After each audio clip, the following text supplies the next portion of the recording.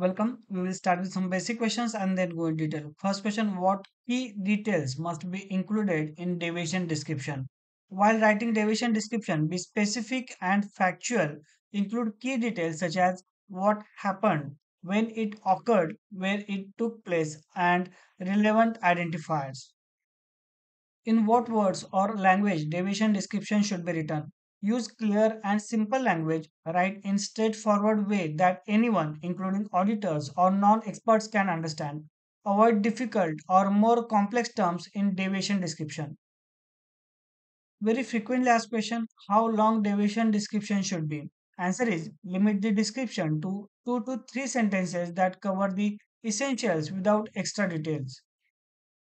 What should be the structure of the deviation description? Organize the description logically. Start with the event, then add specifics like date, time, location, and identifiers. For example, on 10th October 2023 at 14:30, a temperature spike occurred in reactor B, batch number. Very important question. Tell me one example of deviation description. On 15th October 2024 at 9:15, QA supervisor observed that the pressure in sterilization chamber 2 equipment ID SC-02 dropped to 1.2 bar during the sterilization of batch number ST-67890 below the required 1.5 bar pressure. When should deviation description should be drafted? Write the description as soon as deviation is detected to preserve accuracy. Timely reporting facilitates faster investigation and resolution. Why active voice shall be used in the deviation description? Write actively to make actions clear. For example, the pump stopped at 9:15 instead of a stoppage was noticed.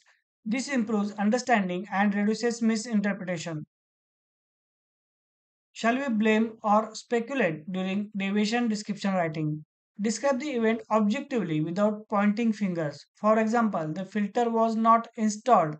Instead of the operator didn't install the filter. Keep the focus on the deviation itself, not potential causes or culprits.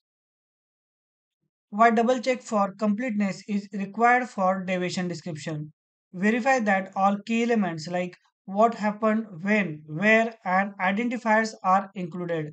A complete description reduces follow up questions and speeds up resolution.